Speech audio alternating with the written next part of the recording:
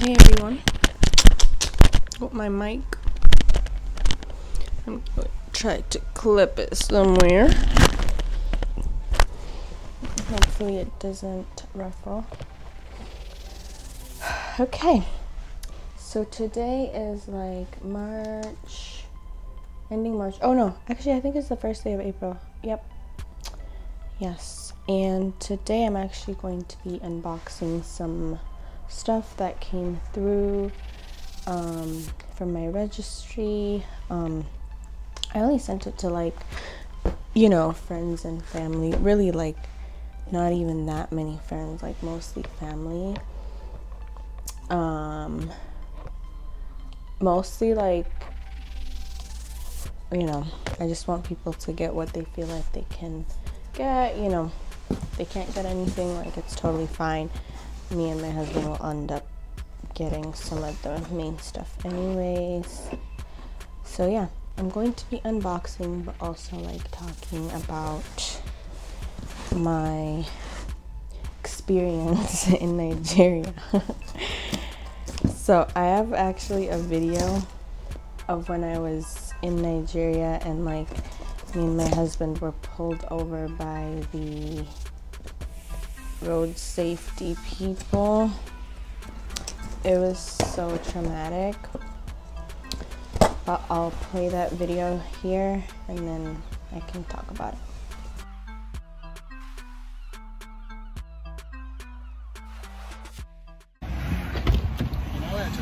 Actually, no, you have 10%. So we just got pulled over by these Nigerian, I don't know what they are, road safety, I guess. I don't think they're called police, they're called road safety. But so my husband was driving, he was a little bit ahead of the line, whatever. So then literally 2 seconds later, this cop car crosses in front of us, stops the freaking traffic, and stops us, whatever, from moving forward, right? And literally they come, 3 of them get out of the car and they're like, you did this, you blah blah blah, literally yelling off at the top of their lungs. Then my husband was like, okay, whatever, you guys can come in, whatever, let's figure it out. So one of them hops in the car, they get on their other car and they're turning right. And then my husband's like, okay, let me move. I don't know why, but he decides to drive the car forward instead of turning right. I guess they wanted him to turn right. Anyways, this guy's literally yelling in my ear, the freaking cop car or the safety person that's in our car. And I start to yell too. He's yelling and I'm yelling and I'm just what the? Because he's yelling and panicking and saying that he's getting abducted or some shit.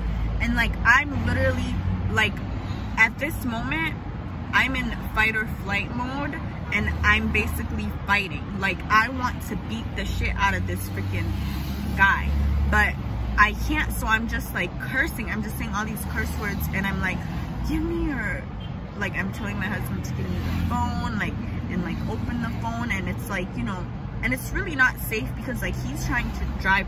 But for me in that moment, I couldn't stay calm. I couldn't stay calm. I went into fight or flight in that moment and I couldn't see anything else. Because especially when I'm getting yelled at, I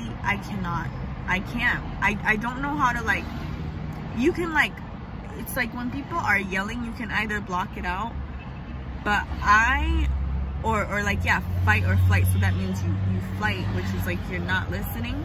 But for me, I got into flight, so I'm also fighting, verbally, right? Anyway, so I told my husband I'm about to have a panic attack. I literally felt the anxiety, my heart was beating so fast, and then he finally parked, whatever. And then they come up and they're telling us oh, we abducted their person and all these offenses. I need to actually be checking for where he is. This is crazy. I should be recording this shit. Okay, I guess he's fine. Okay. So if you watch that clip, you can tell that I'm like very distraught. But I mean, before I like discuss into detail like what was happening, I am actually I am 34 weeks pregnant today, and I had went for a scan recently for them to see, you know, like growth of the baby, and the baby is weighing in at like 5 pounds now, and the head is already turned down because most of the time when people give birth, the head is supposed to be down. If it's not down, it's actually a concern. So I'm actually happy that he's in the position to be delivered already. Yeah, so I'm just kind of like preparing and counting down the days till, you know, I get to meet my little baby. But yeah, so anyways, as you could tell in that video, so that was like, we went to Nigeria, we went to Abuja first, which is where we flew in. Then we went to Kano, which is where most of my relatives are. Then we went to Abuja again when we were heading out. And so when we went to Abuja, we were actually heading to go visit my aunt. That's when we got pulled over, you know, from what I said in the video. But yeah, so this is something I ordered. It's a pacifier. So I'm thinking the baby will need that. And then I got okay, so I got this. It's a baby shampoo and wash, and I'm just trying on. I want to try like different products and different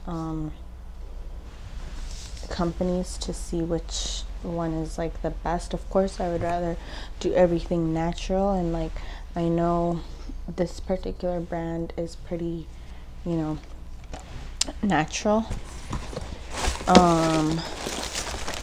And then these bibs, and so actually these are things that I trial bought, so these are stuff that I actually bought myself.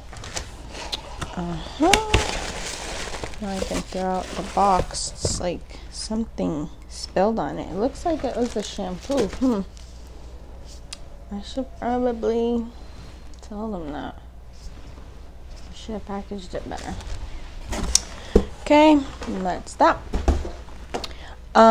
So yeah, so you know, we were like just on our way to go see my aunt, and then I don't know, my husband, he was trying to turn right, and then the light, I think, changed, but he was already like a little bit outside of the line that it's supposed to be drawn for him to stop. So the people come up behind us and they're like, park your car, and I'm like, what in the world? Like literally so aggressive. Like I was freaking out, and you know, whatever, like my husband hadn't parked, so then one of them hopped in the car and he's like, go this way. Felt like they wanted us to follow a particular car, and I'm just like, what are you guys doing? Like, why is this guy in my car? Like, what the heck? Like, it just felt so aggressive, and like, you know, like, I don't get it. I don't get what the disconnect was, but I just felt really threatened in that moment. I just felt like, I don't know, like something was about to happen, so I was literally freaking out. And anyways, my husband ended up pulling over because I really started to have a panic attack in that car, and he didn't, you know, and this was like our first time like experiencing something like that with each other too. Like, you know, we're kind of newlywed at that point still, and I mean, even though we've known each other for years, but like, you know, as a couple, like experiencing something. So anyways, he pulls over and, you know, he parks and he starts to like talk to them. And he like, I'm just in the car, and you know, that's when I recorded that video. And then he's talking to them, whatever. They kind of come to some like agreement, I guess. They take you to the station, or you like pay some fee, whatever, and then they let you go, which is like what they ended up negotiating. And then my husband had told me to stop recording because I don't know, somebody could get in trouble, and they don't really want their faces on camera. A lot of times people that work with government don't like being, or like police or soldiers don't like being on camera in northern Nigeria. So not even just Nigeria in general, I think people don't like that. So this is another brand that I had put on my registry, and my dear friend Tashia got for me. So sweet. But yeah, so it's the Shea Moisture, so it's like baby, also like wash and shampoo, also very healthy, no sulfates, no parabens, I can't even pronounce that, mineral oil, no animal testing, blah blah blah. So yeah, it's also very, you know, nice for the body, not harsh at all. And this is like a body oil for the baby, which actually we want to try to test this also, because, you know, my husband, he makes his own like shea butter thing. It's actually called My Glow. That's what my husband's shea butter stuff is called, and he actually whips it himself. Like the shea butter is back from Nigeria. You know, I'll put the link to his store below. And this is also extra comforting multi-purpose. Feels very thick in there, like it almost feels literally like shea butter. Wow. And it's also like fragrance free, you know. So yeah, it's like, probably you could put it like in the diaper area too, like as a soothing thing for them. And then, oh, look at this little, this is so cute. This is so cute. It's like their own, like a Shea Moisture like bag. I could put this in the diaper bag. So yeah, anyways, that was crazy. We ended up leaving, and everything was fine.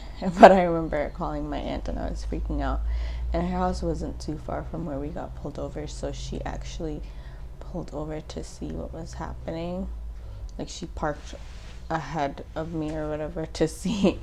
But the way that I explain like why I freaked out so bad is because, like, in the United States here, if you get pulled over by cops, like, you know, like you're about to get like shot or something. Like, you know, as black people, we have to be super you know, we're scared of like that kind of stuff. So I think my freaking out had to do with like the stuff that goes on here. But I even like said that to the guy that had hopped in our car, and he's like, we didn't do anything to you. First of all, we don't even carry guns. I did not know that. So, but they do carry like batons, so they're not really like cops, I guess, but they're like, it's more of like the road, like they want to make sure people are following the, you know, like not speeding, all that kind of stuff. So specifically they're assigned to do that kind of stuff. And yes, they can still take you into the station, whatever. A lot of times they don't, you know, they don't usually do that. They just settle whatever, and it's fine. Like, of course I want Nigeria to have that kind of structure. Oh, and as I said, it's April the 1st, and so Ramadan is coming up. Actually, we are predicting to start fasting tomorrow. inshallah. So that's another thing I've been like preparing for, because I've never fasted while being pregnant. I mean, I'm not going to fast, obviously, because women, we are exempt from fasting if we're pregnant or breastfeeding, or if we're on our period as well. So I won't be fasting, but I will be like, I will see if I can go to the mosque with my husband at night and pray.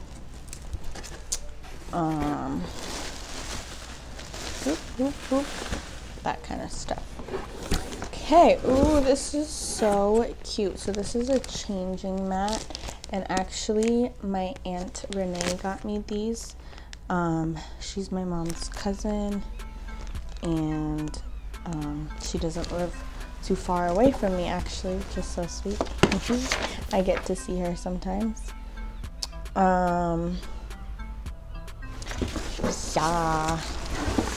And then the diaper bag day.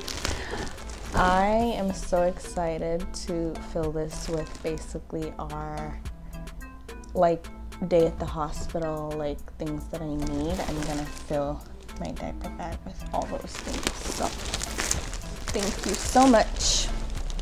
I need to write her a thank you and say that I received this.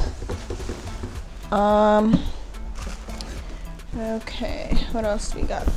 This is a big one. But yeah, so like that's, I've been